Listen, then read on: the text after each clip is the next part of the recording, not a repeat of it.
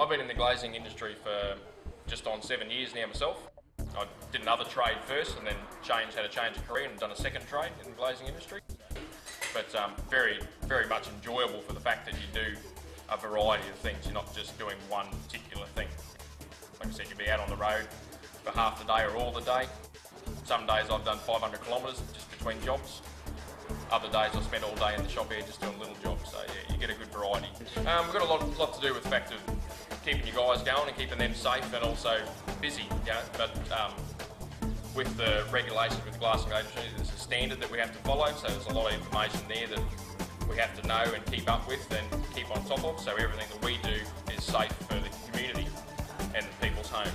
So other than that, there's a lot of business management skills where you've got to do things so you're making money and keeping your business viable at the end of the day. Yeah. Well, we cover probably a 300 kilometre radius. Like I said, we fix windows in tractors for the simple fact of just someone that we've done work for said, oh, can you fix that? So we can fix that for you.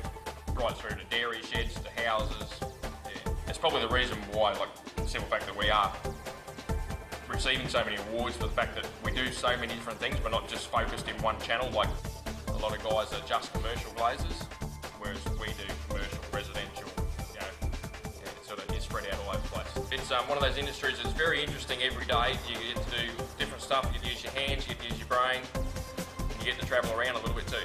It's one of those jobs you don't know exists until you go looking for it, but then it's there.